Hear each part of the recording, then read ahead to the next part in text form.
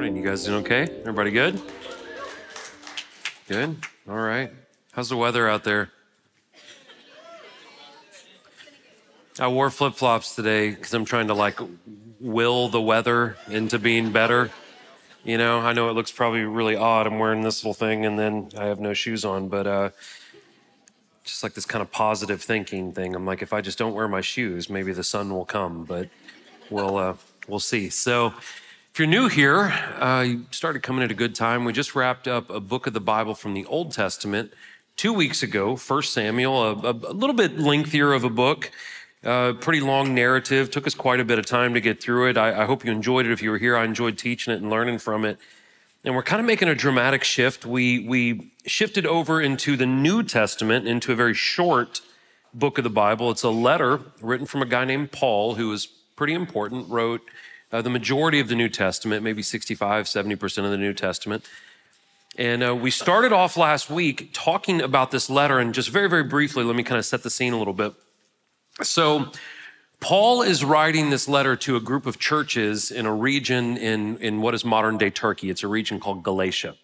And in this region, Paul had helped start a lot of churches. And this is kind of Paul's whole shtick in the Bible is he would go around, travel around, spread the gospel, start churches, hand them off to other people, and then he would kind of touch base with them over the years. Just make sure they're doing okay, send them letters if they weren't doing okay. Sometimes he sent some rebuke letters, which is what this one is, and he would correct them. And so what was going on in this region, in the churches of Galatia, was Paul had taught them the true gospel. And the true gospel, the good news, is this: that we are saved by grace through faith. There's no work we can do to save ourselves. It is by the work of Jesus Christ. We're saved simply by believing and living in that relationship with Jesus. That's it. So he had established that truth, that's what we talked about last week. That's kind of a fundamental of the Christian faith, right? But behind his back, a lot of Jewish people who had become Christians, they're called Judaizers, had come in and they were teaching the opposite. They were teaching all the Greeks, all the Romans, that it's not that we're saved by grace through faith. We're saved by following the law. We're saved by our Jewish customs. We're saved by following the things that Moses taught us in the Torah, the first 5 books of the Bible. And that contradicted what Paul had taught them, okay? So he is writing this letter to correct them. So that's what we talked about last week. And then we brought up this idea or this question of, so if we know that we're saved by grace through faith, or we believe that, then in our personal lives, how do we know? What is the evidence that we've been saved? And so we talked a little bit about that at the end of the lesson.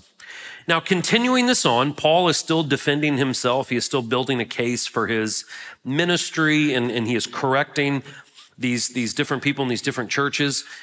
And what we're going to talk about a little bit today is, and this is for the next couple of chapters in Galatians, is kind of what we talked about in 1 Samuel, that there are 2 paths, right? There's the path of dependency on God, which is the path that Paul teaches us and tells us to follow. The other path is this dependency on us, that we can fix it, that we can save ourselves, restore ourselves, and that we can be morally right on our own. And so what we're going to do today is we're going to ask this question: whose works do we really trust? Whose path do we really trust? Whose ways and where do we put all of our hope? And not just 90% of our hope, where does 100% of our trust and hope go? We're going to discuss that a little bit today, okay? So you should have got a notes handout when you walked in. Everything is in there. Everything. Every good idea you could ever think of is in that notes handout that you received on your way in. That's not true. Everything is up on the screen. If you have a Bible, right after 1st and 2nd Corinthians, you have the book of Galatians. And if you have a smartphone, just click on the Experience Community app, sermon notes. Everything is right there. Scripture and your notes are right there in front of you. Good to see you. Glad you guys are here this week. Let's pray. Let's dive into chapter 2. And we'll just get really personal today and deep. You're going to love it. I'm going to love it. It's going to be good, okay? Let's pray. Father God, we love you. Lord, we thank you so much. I thank you so much for everyone in this room this morning, God. Sincerely, Lord, I thank you that people made it a priority to be here. I thank you, God, that the room is full. I thank you that you have given us this safe space to come and meet and worship and learn about you and be with like-minded people on a journey. I just pray that you bless us this morning, God. Keep your hand on us. Lord, we pray not only for our church, pray for every single church in our city if they are teaching the word. We pray for our other campuses and the churches in those cities. And Father, we just pray that at the end of all this, that we have honored you, God, and that in some small way have blessed you, Lord. We love you. We thank you. We praise you. Pray all these things in your son's name, God. In Jesus' name, amen. All right, let's read a little bit. Let's go back and talk about it, okay? Then after 14 years, I went up again to Jerusalem with Barnabas, taking Titus along also. I went up according to a revelation and presented to them the gospel I preach among the Gentiles, but privately to those recognized as leaders. I wanted to be sure I was not running and had not been running in vain. But not even Titus, who was with me, was compelled to be circumcised, even though he was a Greek. This matter arose because some false brothers had infiltrated our ranks to spy on the freedom we have in Christ Jesus in order to enslave us. But we did not give up and submit to these people for even a moment, so that the truth of the gospel would be preserved for you. Now, from those recognized as important, what they once were makes no difference to me. God does not show favoritism. They added nothing to me. On the contrary, they saw that I had been entrusted with the gospel for the uncircumcised, just as Peter was for the circumcised. Since the one at work in Peter for an apostleship in the circumcised was also at work in me for the Gentiles. When James, Cephas, that's Peter, and John, those recognized as pillars, acknowledged the grace that had been given to me, they gave the right hand of fellowship to me and Barnabas, agreeing that we should go to the Gentiles and they to the circumcised. They asked only that we would remember the poor, which I have made every effort to do. Okay, what is going on here? First, we see that Paul went for the first time to Jerusalem about 3 years after he got saved. 14 years have passed and he returns to Jerusalem. So what's going on is this. Not only was Paul's authority to teach the gospel being challenged and attacked, the Judaizers, these Jews who had become Christians but believed you had to follow the Old Testament laws, this group of people were telling others that Paul and the original disciples were not on the same page. They were against each other. That wasn't true. That was gossip. That was slander, which is a sin. So instead of, Paul taking to his social media to blast these guys and gossip and slander back, what he did was he collected evidence and he presented this evidence to the people reading this letter that not only did the original disciples agree with what he was teaching, they affirmed his ministry. They wanted to send him out to the people who are not Jews. So here's the thing. Paul didn't necessarily need the other disciples' approval because he was already approved by God. He went to Jerusalem to be on the same page with the other disciples because Paul understood it was very important for the church, not just the church to be unified in their theology, unified in the majors that they were teaching. So here's the thing, we have to act like adults here. A lot of us are in this room because we don't like the denominational thing. And I'm not trying to knock on denominational things. I'm just saying there are preferences, there are differences that probably led all of us into this room versus a Church of Christ church or a Baptist church or a Pentecostal church or a Catholic church or whatever the case may be. Now, there may be some preferential things that we prefer more about this setting, and that's okay because we're human, right? One of my best friends is David Young at North Boulevard Church of Christ. They don't play musical instruments there. Not my cup of tea, but it's his cup of tea. That's fine. We can agree to disagree on little things. But it is extremely important that the church, talking about the universal church, right? The global church, we have to get on the same page when it comes to the majors of our faith. And one of those is our doctrine, our theology, and one of the most important doctrines and important pieces of theology is that we cannot save ourselves by our works. It has to be the grace of God and his works. Now listen, the closer and closer the end of time comes, the more and more the church needs to be unified on these majors. We need to get our act together. And I'll tell you what, this city actually does a pretty good job with that. I'm really good friends with several pastors from several different denominations, and I think they're okay with me, so we do okay with that. So there was a couple of people that traveled with Paul. One of them's name was Joses, which is a fun name, but we don't know him from that. We know him as Barnabas, which was actually a nickname. I didn't know that until last week. And so this nickname, son of encouragement, was given to him by the disciples. That's a good nickname, right?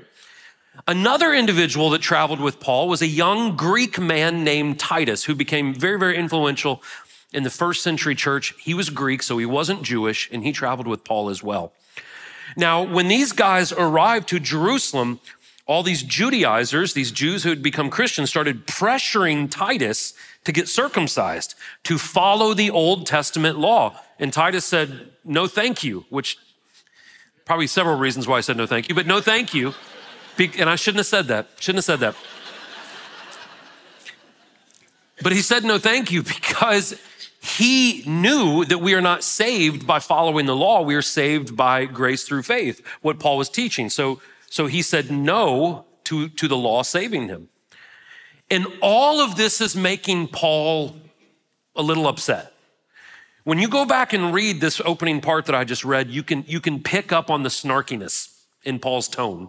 There is some sarcasm, especially in that first part. He says, those who are recognized as important, and then he goes, makes no difference to me. That's sarcasm. That's being a little snarky. He calls Jesus's inner circle the ones who are recognized as pillars, and there's probably some sarcasm and snarkiness in that as well. And what we pick up from this, and something we should learn as Christians, is Paul is to be honored, right? One day, if you're a believer in here, one day you'll get to meet Paul in heaven. And that's going to be neat. And we should honor what he has done and the sacrifices he has made. But here's the balance we have to strike, not just with Paul, with all humans in our life. We are to show honor where honor is due, and the Bible says to outdo each other with honor. So that's a good thing. It's a good thing to say yes, sir, and no, ma'am. It's a good thing to respect pastors. And I'm not saying that because I am one, but just any pastor you meet. It's good to respect your boss, or the president of your company, or the president of the United States, or whatever the case may be, to give honor where it is due. The Bible says we are to do that, outdo each other with honor. Where it becomes dangerous, though, is when we start to idolize people, when we put them on a level that is far higher than what any human should be on, in idolizing level. And we do this really, really good in the United States. We make idols out of virtually everything. And that leads to a lot of disappointment because people are imperfect and they're gonna let us down. So we honor people, but we should not lift them to a level that puts them up there so high to where when they fall, it breaks us and tears us apart, right? And so we read about these people in the Bible. We have a tendency to idolize the people in the Bible, but they were people. They were humans with flaws. Sometimes they got angry. Sometimes they were sarcastic, right? Gives us hope, right? So Paul was angry, and he was justified in his anger. This is a righteous anger, a good anger, if you will. Paul was angry because false teachers were coming in and undermining the gospel. Paul was also mad because it seems like the other disciples, the apostles, were not being as hard on the false teachers as they should have been. So even though we can sense and infer that Paul was angry and being a little sarcastic, a little snarky, he wasn't out of control.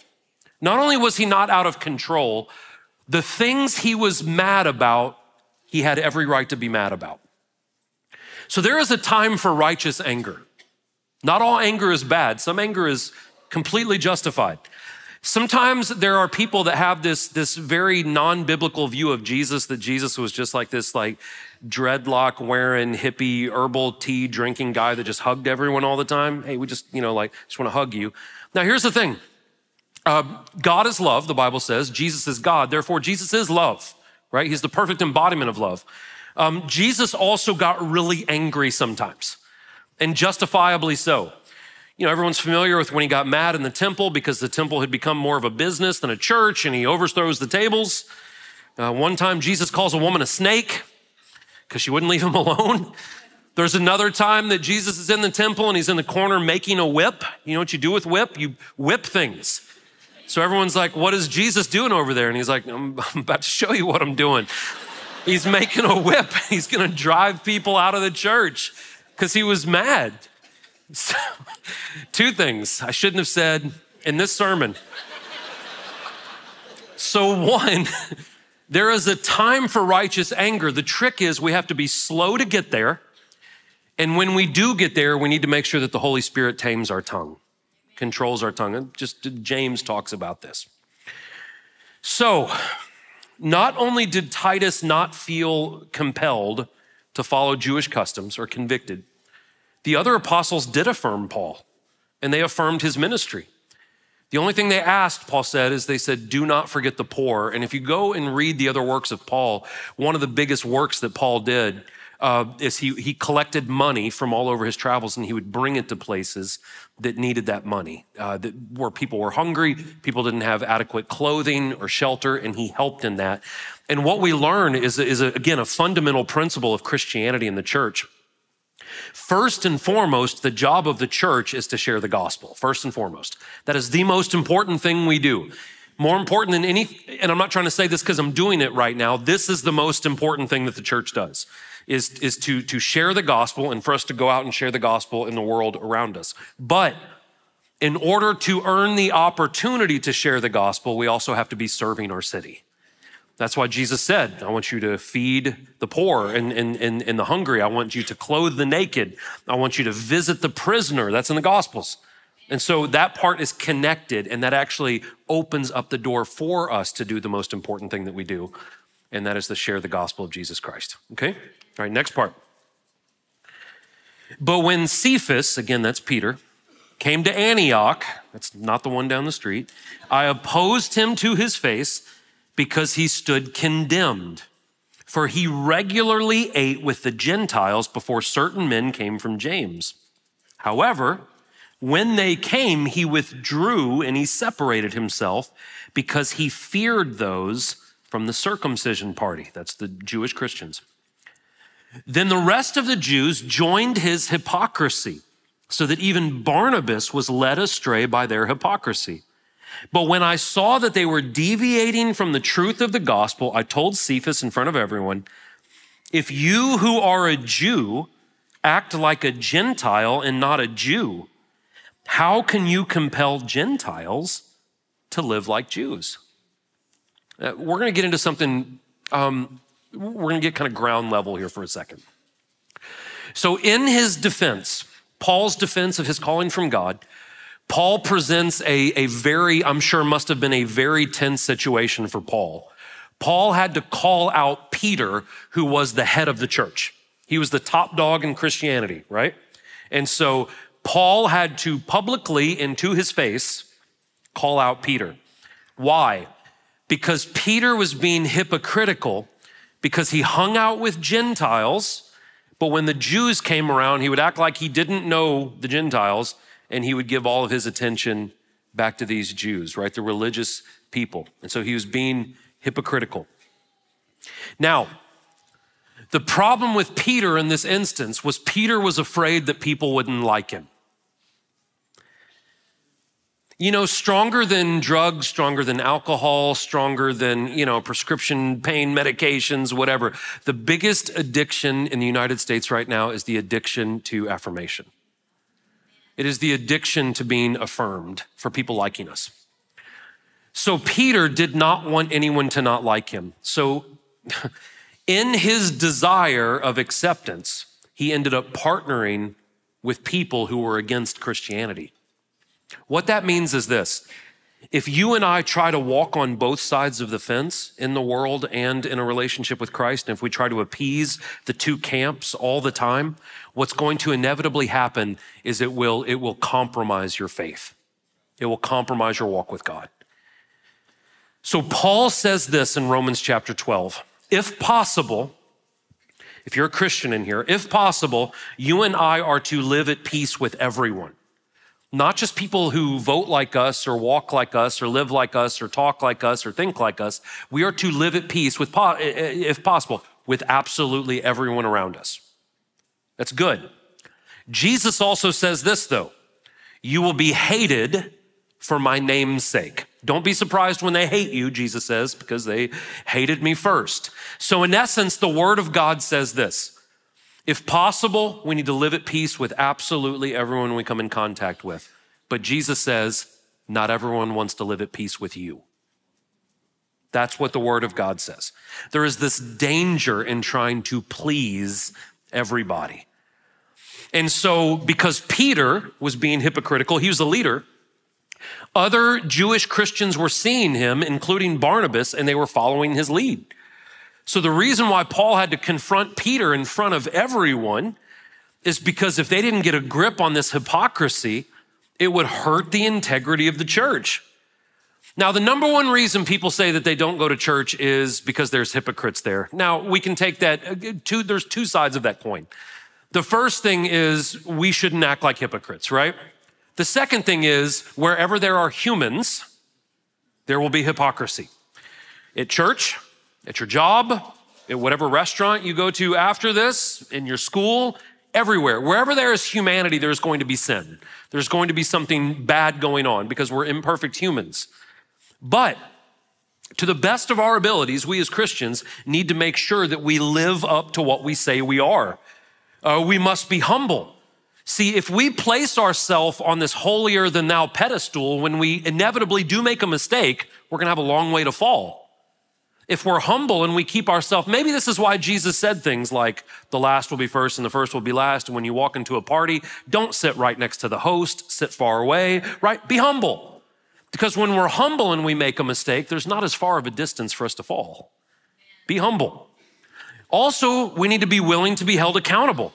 You need to give people permission in your life. Hey, if I'm acting like an idiot, if I'm sinful, tell me. We need to be open to that. And we need to be willing to also tell other people, hey, man, you're not doing this right. You need to correct this. You need to do this better. And we can hold each other accountable. So Paul calls out Peter because Peter was asking people to live a certain way, to a certain standard that he wasn't even willing to live by. So it's like if there's a bunch of Christians and they constantly talk about how sexually evil this one group of people are, right? How deviant this one group of people are. And they say, man, this group of people are so sinful and so evil and they're tearing away the fabric of society, but please don't look in my computer room because I've been looking at porn all night. Hey, this group of people over here are so bad and we call them awful things. And we say, and listen, I'm not condoning anything. Sexual sin is sexual sin. All these people over here are so bad and so deviant and everything is so wrong. But hey, never mind the fact that I have 30 years of Playboys up in the attic. So here's the thing. The thing is this. We cannot expect the world around us to live up to a standard of morality if we are not moral ourselves. You guys with me? It's like when you say a bunch of swear words and then get on to your kids for saying the same thing. It's kind of hypocritical, is it not? It's do as I say, not as I do. And when a bunch of Christians stand back and go, why is everyone so mean? Because we are not setting the example, right? Not that it's all on us. People have to be responsible out there as well. But when we talk about why don't we see more kindness in the world? And then if you're working in the food industry, the last shift you ever want to work is that post-church shift on Sunday, right? Because Christians can be jerks and they don't tip very well. So if we want to see kindness, we have to be kind. If we want to see morality, we have to be moral. If we want to see true love, we have to manifest true love. We must first demonstrate these qualities if we expect people to live to that standard. But how can I call you to live to a standard that I don't want to live by myself? How can I get on to you about your sexual choices, right? And your sexual decisions when I'm not living moral either? Let me tell you some examples, right? And why we need to clean up our act as Christians. So in the Muslim world, about 50% of all Muslims lose their virginity before they get married. This is a 2012 study, so it's a little outdated. In 2012, 50% of all Muslims lost their virginity before they got married. About 65% of all Hindus lost their virginity before they got married. In the Christian world, it was 85%. So we sit back and we take our moral high ground and we look at everybody and talk about how evil they are. But the numbers show that in the Western world and in Europe, the most sexually deviant group of people are professing Christians. That's a problem. That is a problem. If we want to see a change, we have to first live those things out. Everybody good? Okay, be more seats in here next weekend, so. We are Jews by birth and not Gentile sinners. Yet because we know that a person is not justified by the works of the law, but by faith in Christ Jesus, when we ourselves have believed in Christ Jesus. This was so that we might be justified by faith in Christ and not by the works of the law, because by the works of the law, no human being will be justified. But if we ourselves are also found to be sinners, quote unquote, while seeking to be justified by Christ, is Christ then a promoter of sin? Absolutely not. If I rebuild those things that I tear down, I show myself to be a lawbreaker. For through the law, I died to the law so that I may live for God. I have been crucified with Christ, and I no longer live, but Christ lives in me. The life I now live in the body, I live by faith in the Son of God, who loved me and gave himself for me. I do not set aside the grace of God, for if righteousness comes through the law, then Christ died for nothing. Now there's some tough stuff in there, and we'll unpack it because some of that can be a little hard to understand. The first thing is this: Paul uses a term that pretty much every Jewish people used during this time, and it was very, very derogatory. The Jewish people had a knowledge of God that other people didn't have. And instead of sharing that knowledge, they just called other people sinners all the time. And they said, whenever they would say Gentile, they would follow it up with sinners, Gentile sinners. Paul uses this phraseology, not because he feels the same way, but because he's pointing out that we are saved by grace through faith, not through the works of our Jewish customs. Now, what do we learn from this?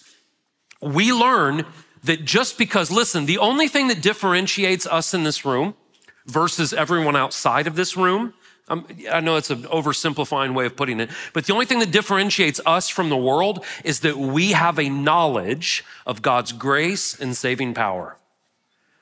It is not our job to walk out into the world and look down our noses on those that don't have that knowledge. Just because we have that knowledge and they don't doesn't mean that God somehow loves us any more than them. So the Bible says that Jesus didn't come to condemn and look down on people. Jesus came to save us from condemnation. And we as Christians, our job is not to go out and call everyone sinners and evil and terrible and you're all awful. Our job is to present to them the gospel that saves them, liberates them from that sin, liberates them from that condemnation. Jesus loves all people. It says that it's not his desire that any perish. That means that God wants a relationship with everyone you see. And it is our job to hopefully connect the two, to bring those people into an atmosphere where they can get to know Jesus Christ. So Paul writes this: we're not justified by the works of the law, but by faith in Jesus. And we're kind of introduced, a lot of you in this room, maybe not a lot, maybe some of you in this room have never heard the word justification. It's a very churchy word, right? And sometimes it's thrown out and it's not always explained very well. What that means, justification means that we are declared right. We're declared okay, innocent, if you will. So what Paul is saying is this: we're not justified by the works, but by faith in Jesus. This means that we have the 10 commandments, okay? And if you're not familiar with the 10 commandments, Exodus chapter 20, that lists off the 10 commandments. We have the 10 commandments, which is the moral law. This is the perfect way to live. As a Christian, I should do everything within my power to follow those 10 things. But I also know that I'm never going to perfectly follow those 10 things. So what do?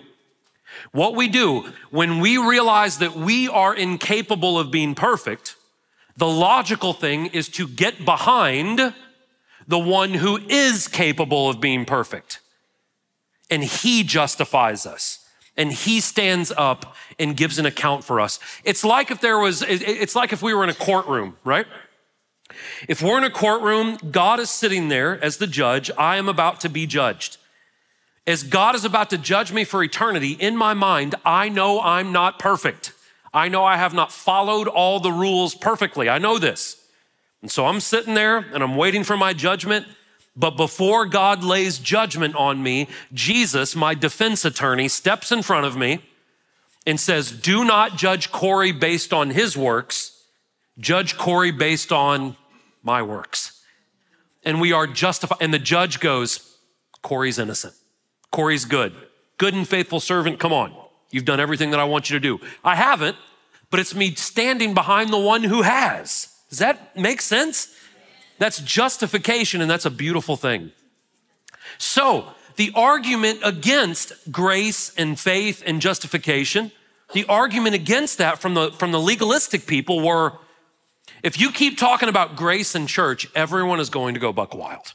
Everyone's gonna start having sex with everybody. Everyone's gonna be doing drugs. Everyone's gonna run amok. They're gonna be speeding. They're gonna be doing all kinds of crazy stuff, right?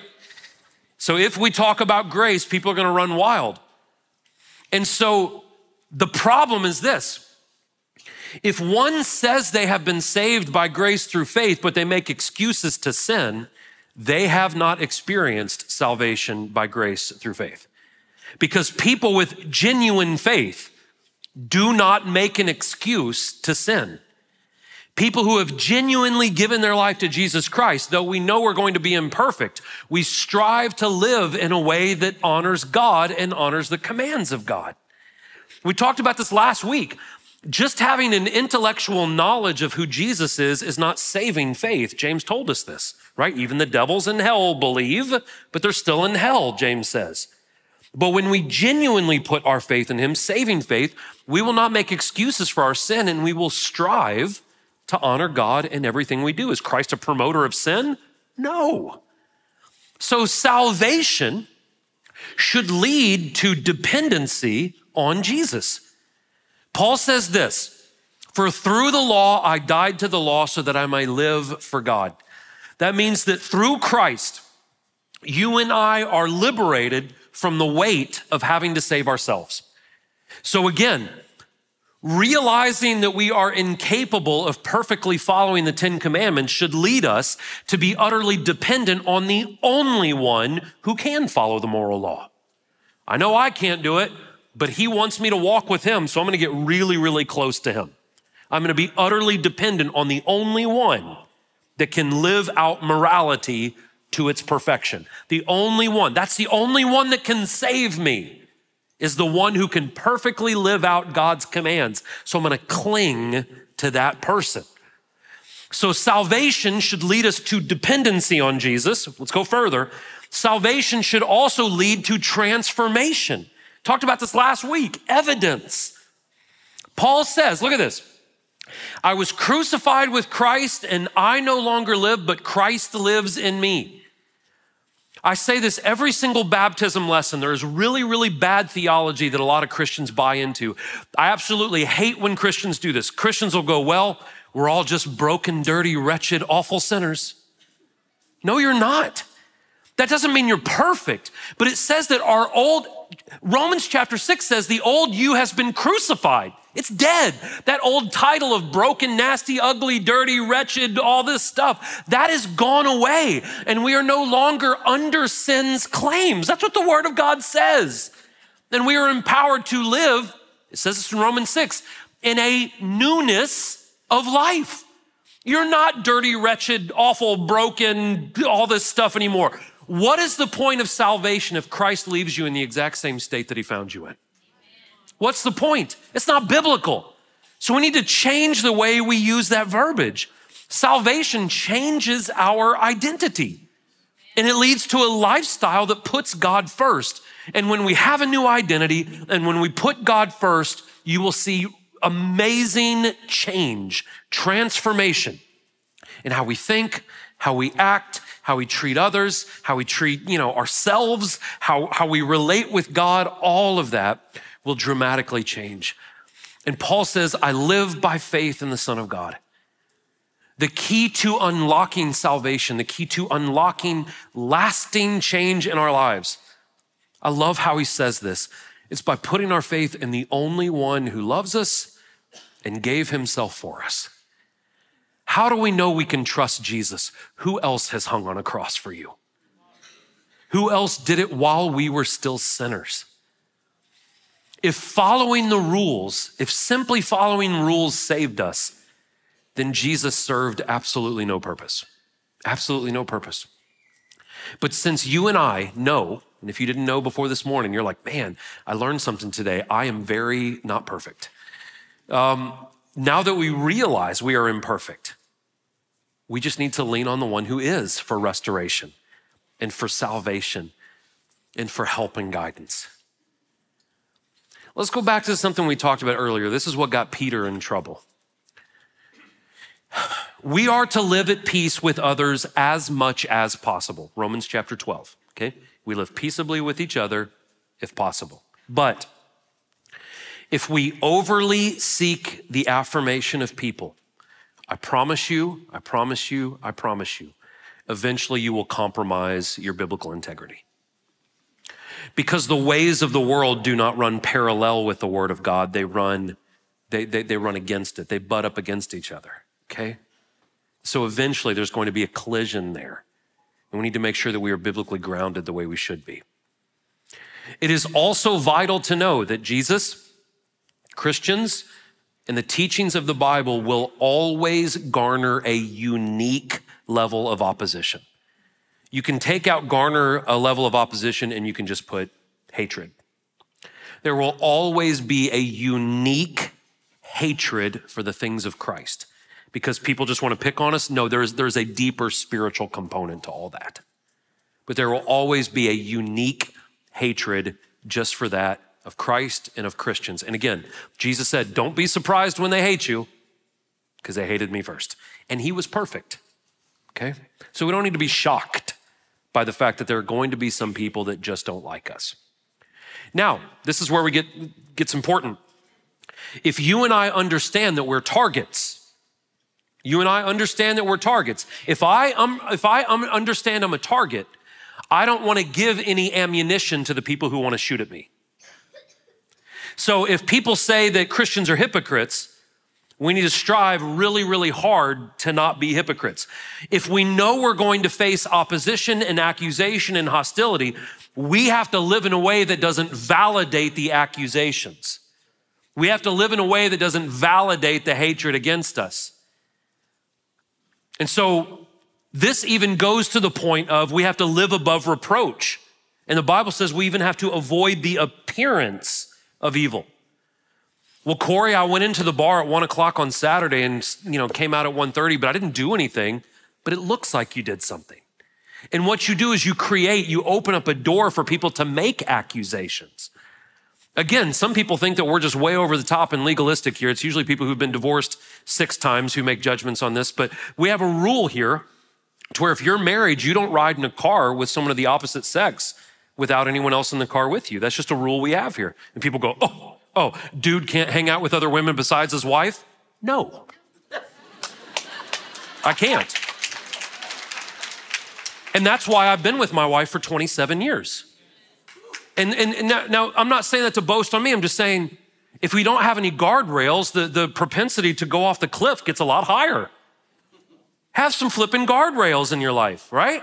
Live above reproach. Be wise. Because if we don't do that, if you see me driving around one day and I have, someone half my age riding around with me in the car and it's not my wife, you're like, why? And it opens up a door for questions and accusations and things to be said against me. So why put yourself in that situation? So we must be humble. Again, if we put ourselves on a big pillar up here and we make idols of ourselves or we let others make idols of us, when we inevitably make a mistake, there's going to be a long way to fall. So let's be humble. Let's be honest. Let's not put expectations on others that we are unwilling to live up to ourselves. Why? Because hypocrisy damages the church. It damages you, it damages me. It damages the integrity of God. Not that God did anything wrong, but we're the people that represent him. So we need to make sure that we live to the best of our abilities and remain humble.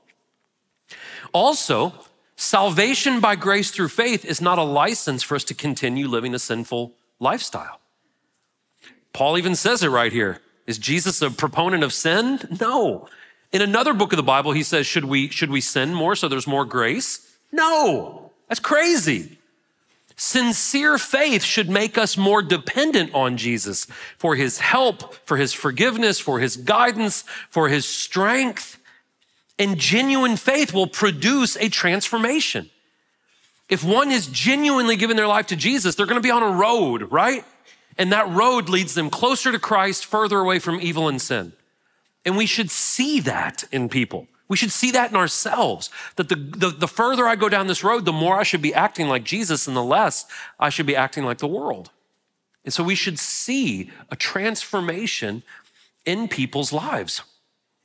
Here comes the problem though, and I love what Paul said here at the very end of this chapter. He said, if I set aside the grace of God, right?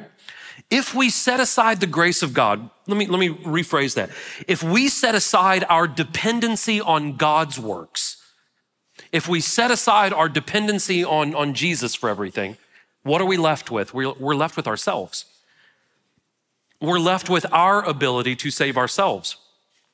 We're left with our ability to restore ourselves. We are left with our ability to be morally right. That last one is intriguing to me because you and I live in an era of what's called moral relativism, which means what is right to you may not be right to me. And that contradicts. That doesn't work on a practical level. It may be right for you to have sex with a 15-year-old girl. That doesn't work for me. I have a 15-year-old daughter. But if we have different standards of what is right and wrong, it contradicts. It becomes absolute chaos. Hence the Western world right now, right? Because when we give up on God's ways and we depend on our ways, that just creates a path to failure. It creates a path to disappointment. Quite frankly, it creates a path to just utter destruction and chaos. If we set aside the grace of God. On the other hand, look at this, man. Look at this. On the other hand, if we will place our trust in the one who loves us and gave himself for us, this is the road that we're on. He will save our soul. Before we get to eternity, he will change us. Sanctify means that we are set aside for God's purposes. That not only does he change us to be more like him, he gives us a meaning. He gives us a purpose. We have value. We have validity for life, right? We have a reason to wake up in the morning. Not only does he save our soul, he changes us and gives us purpose. So when we stand in front of God, even though we know that we have been imperfect, but when we stand in front of God, God will say, welcome home, good and faithful servant. Welcome home. Not only are we saved, we are changed and we are made right. For eternity, we are made right. Now, when I wrote this lesson, this was my last slide. And I said, man, look at that. Look how churchy I am. Saved, sanctified, justified. Boom. Look at that. Not bad for a punk kid that, weaseled his way into being a pastor. Like, boom, look at that. Got it. And as I was praying and I was concluding this, I'm not trying to be all, Jesus-y on you guys this morning, but I feel like the Lord gave me a couple of questions, maybe to ask myself, but I want to share them with you as well. The first one is this. If someone were to see the darkest chambers of my heart, if someone were to see how I act when no one's around, if someone were to see how I act on vacation and I know that no one's going to know what I do for a living, do we live out the faith that we claim to possess? If you could see every part of my mind and every part of my heart in this room, can you and I say, yes, I'm not perfect, but I do live out the faith that I claim to possess? That's a question I think we need to ask ourselves. And then here's where I felt like God was really working on me. And again, I felt like I was supposed to bring this to all of you.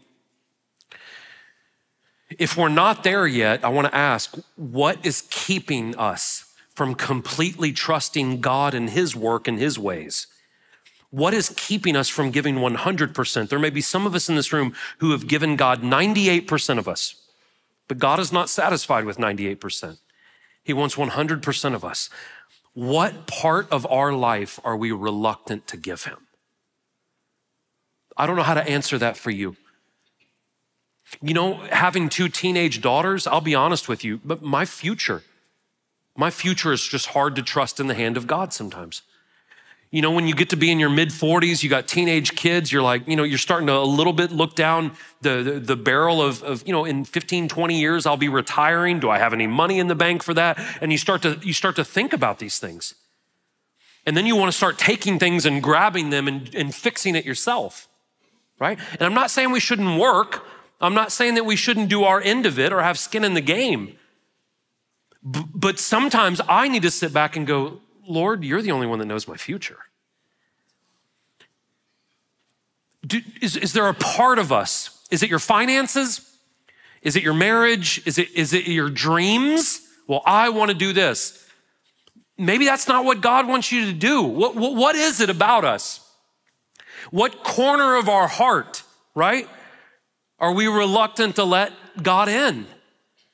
And if there is a part of our life that we're reluctant to let God in, let me honestly ask ourselves this morning, do we think we can manage that better than God can manage that? Do we think we can handle our future or our finances or our children or our job or whatever it is? Do we think we can handle that better than Him? Let me tell you where I'm at in life right now. And maybe this is the same for someone in this room. Maybe not. Maybe it's just me, but I'm gonna tell you where I'm at. Whenever I have created my own doors and I walk through my own doors, those doors always lead to chaos. Whenever I make my own way, whenever I create my own path, right? Or whenever the door seems to be locked, but I kick it down, or I jimmy it open, right? Whenever I do that, it typically leads me to a place that is not good for me in the long run. So I'm in this place in my life right now, and I'm gonna see if anyone else identifies with this. I'm in this place in my life right now, and I kid you not, when I pray, I say this, God, I'm just jiggling door handles. If the door opens, I'm gonna assume that you unlocked it, and I'll walk through. Whatever it is, I'll walk through. Lord, if I jiggle it and push a little bit and nothing happens, I'm gonna take it that you don't want me to go that way, so I'm gonna go a different way. So all I'm trying to do right now, I'm not perfect, guys, but I'm just trying. All I'm trying to do right now is jiggle the handles, right? That means do my end, right? So if we're gonna hear from God, we gotta talk to God, right? If we're gonna pray for God to bless us financially, we better be willing to work, right? Because that's why we were created, was to work. So things like that. So we have to do our end of it.